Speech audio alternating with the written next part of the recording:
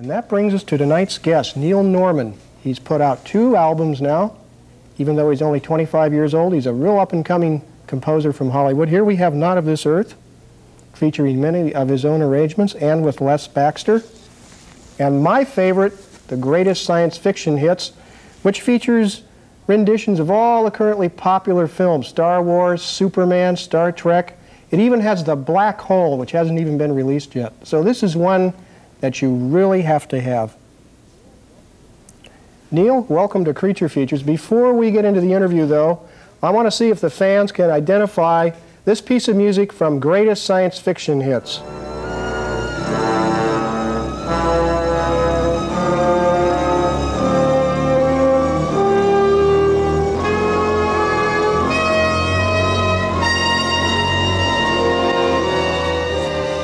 Well, it's the only record that you'll find that piece of music on. The Outer Limits, the popular science fiction series from the early 60s.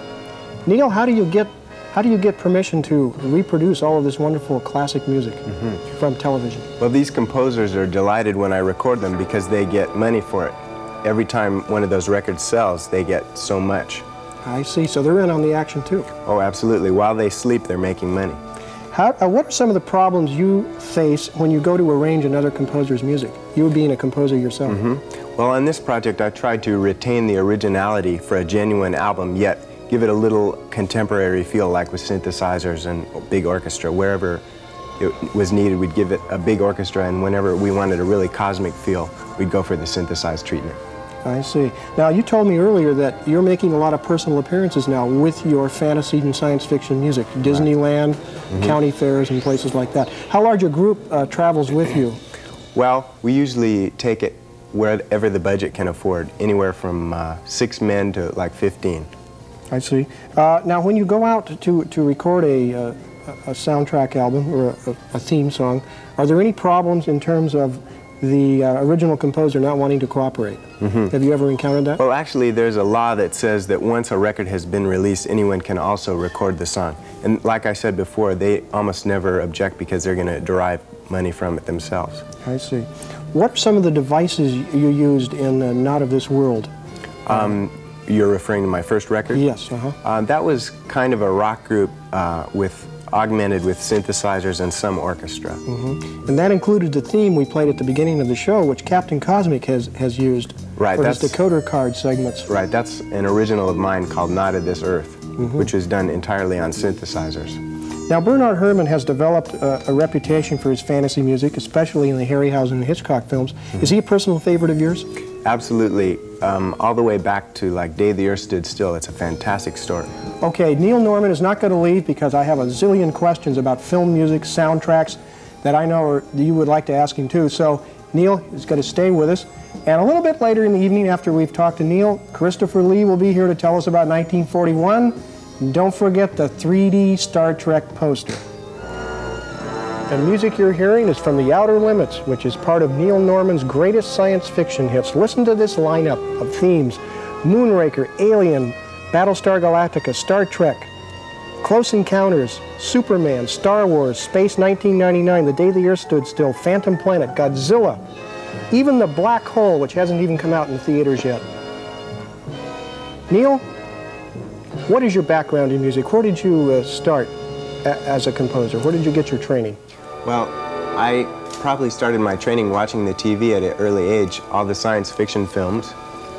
I've probably seen every one that's ever come on television or theaters, and it had a profound influence on me as a youngster, so I just never missed one. What were some of your favorite fantasy and science fiction films? My favorites are Forbidden Planet, 2001, Planet of the Apes, Day the Earth Stood Still, The Thing, all the best ones. And of course, you're planning a sequel to this now, where you're going to catch some of the titles that you couldn't get into the first album. Right, we're planning on doing Twilight Zone and Voyage to the Bottom of the Sea, and the new theme from Star Trek, which isn't available yet. Oh, it's different from the TV Right, series. the TV theme is included in the film, I found out, but there'll be a new one also composed by Jerry Goldsmith. We've played the Star Trek theme. We're going to play it, we played it at the beginning of the show. We'll probably play it again from your album. Great. Right. Who else is up and coming besides yourself in the film composing world? Well, Jerry Goldsmith is certainly making a lot of progress. He's scored 3 or 4 very important films this year. And I think there's a new breed of composers. There's kind of a dichotomy between people with just rock groups that go in and do a low-budget score versus someone like Jerry who does a big-budget orchestra treatment.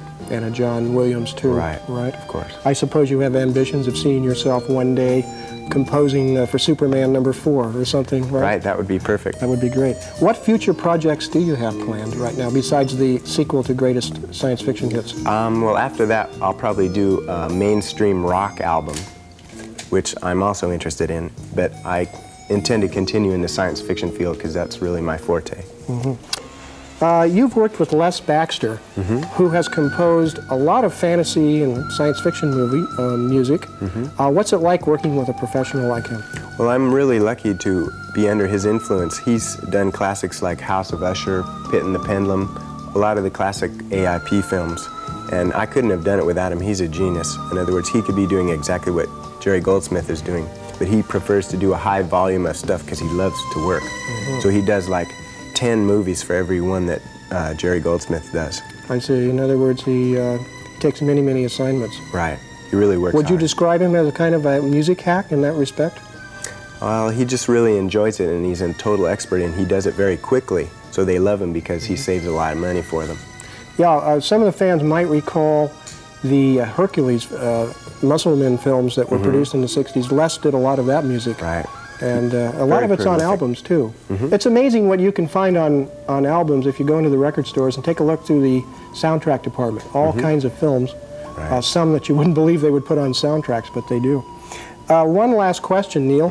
What advice would you give for would-be composers out there, our fans who are really turned on to your music? Well, the best thing is to watch as many movies as you can and listen to as many records as you can and take up a musical instrument like the piano or get into synthesizers. Today there's millions of things to get into that's really inspiring. It's not cut and dried like it used to be. There's lots of exciting ways to get into it. Is that the black hole behind us? Would you turn the music up, please?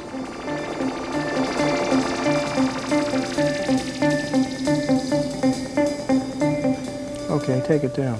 Just wanted you fans to hear a little sampling from The Black Hole, the new Walt Disney film that will be opening in about 2 weeks, or a week and a half? About 2 weeks from now, yeah. Right. In fact, Joseph Bottoms was here last week, and we had a little chat about Walt Disney movies and what it was like to make the outer space adventure. Well, Neil, I want to wish you good luck in your soundtracks and your new records and so on, and rest assured that we will be playing those themes here on Creature Features. Okay.